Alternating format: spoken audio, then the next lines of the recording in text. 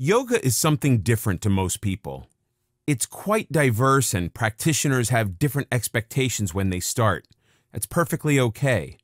Whether your goal is greater enlightenment, a more toned and muscular body, or relief from disease, there's a yoga for you. This video will serve as a guide. The philosophy of yoga has been around for 5,000 years. That's staying power.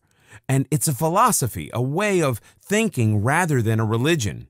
In ancient India, the word yoga meant union. It refers to a union of the entire self, mind, body, and spirit. The union is achieved through physical poses, frequently called asanas. Although asana is not one of the many types of yoga, these poses are meant to heighten awareness of mind and body, which makes yoga a natural corollary to meditation. Today's researchers are discovering the many benefits of yoga. While it can increase spirituality, it also has the ability to heal many ailments and diseases, especially stress, immune system disorders, and heart problems. It also provides increased flexibility, which can reverse the aging process. The more vigorous yoga practices are considered cardiovascular exercises. Along with a proper diet, you'll be able to lose weight.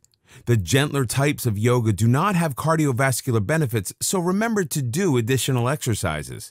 Why are people becoming interested in yoga? The most common reason is to improve flexibility and physical health. Besides the physical benefits, yoga also boosts the mental power and paves the way to spiritual enlightenment. For most, it's the spiritual awakening that turns yoga into an important part of their lives. This is a gradual but wonderful development and opportunity for personal growth. The essence of yoga is always to become a better version of oneself.